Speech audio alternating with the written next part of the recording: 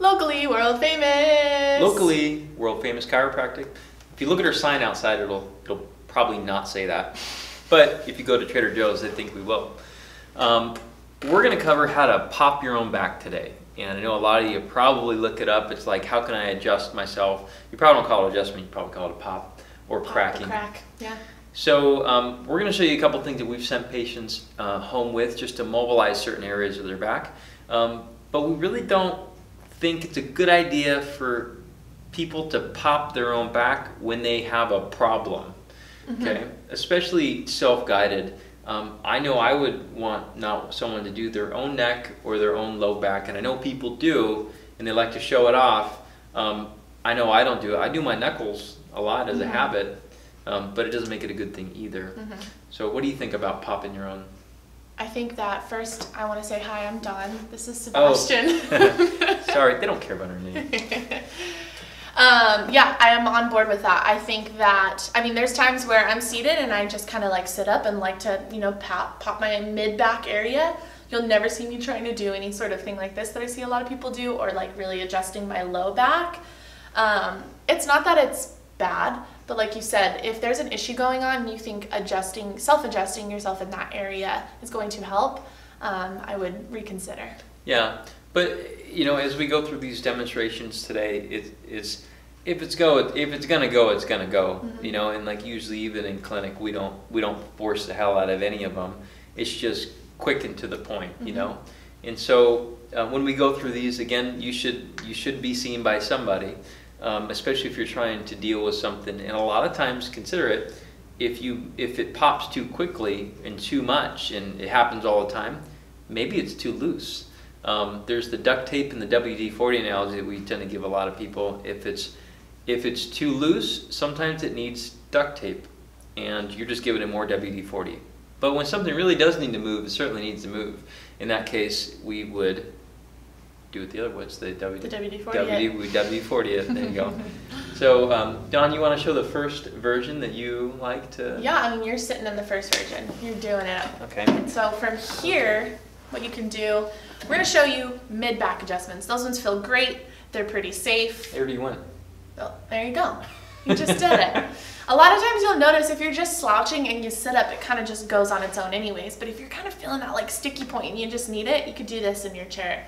Arms over your shoulder, tuck your chin, lean back nice and slow until you feel it move. If you don't get that crack, you're still getting movement in this area too. So you could just, as Seb's going back and forth like this, he's mobilizing that joint still. He's getting some movement in there. And you see how he's sliding down the chair each time he does a couple? He's hitting different segments of that area. So that's a really simple way you can do it from home. Most people are seated in a chair at work or at home or anything like that. So you can try that out. And I feel like the chair is just massaging me. You're just like, falling asleep over here. I don't even have to pay it.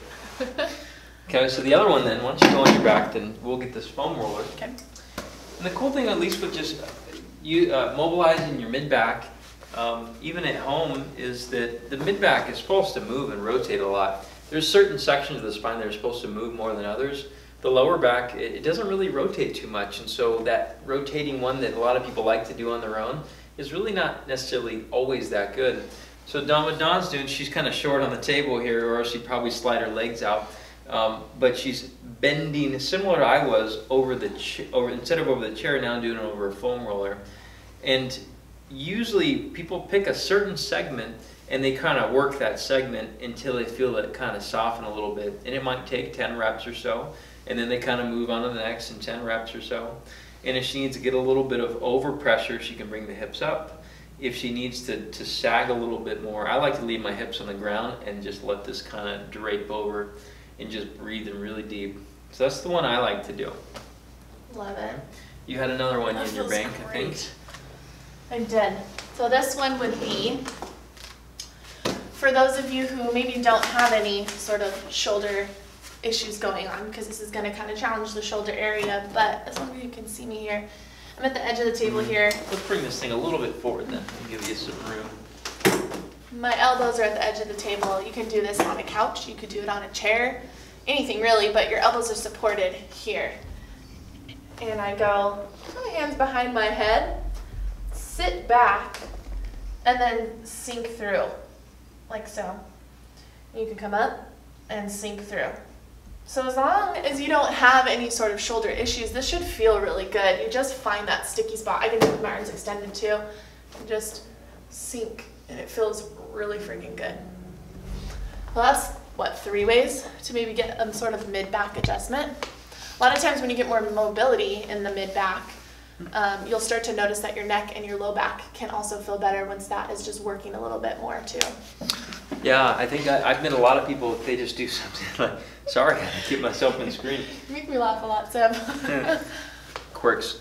I know one girl that she just, like, the foam roller itself is just using just for the mid-back and just kind of going over segments, like, selectively. She's like, just a world of difference. She's like, holy shit, this thing only costs like 10 bucks? Mm-hmm. Wow, I should have known this years ago. And so the mid-back is a really easy thing just to mobilize. But again, if you're looking for someone to actually pop you, we're in Huntington. We're locally world famous. Subscribe. Subscribe to the channel. In one of the corners there's a little circle that says P. It's our logo. And you'll get videos of various different types, from how to resolve hip issues, how to sciatica, low back pain, disc, facet syndrome, shoulder, neck, blah, blah, blah. I mean, you put in almost anything you want in there. We probably got almost 500 videos in there. And so go to our channel and just use the search bar. YouTube's pretty good with search results. And so just go through. I just popped my toe. Oh, I don't like that. Oh, I love this. Oh, I don't like it, and my toe's cracked. I love it. It's weird. Oh. Yeah, you like that? Stop. So subscribe to the channel. We hope we give good information, and if you need us, we're here. See you soon.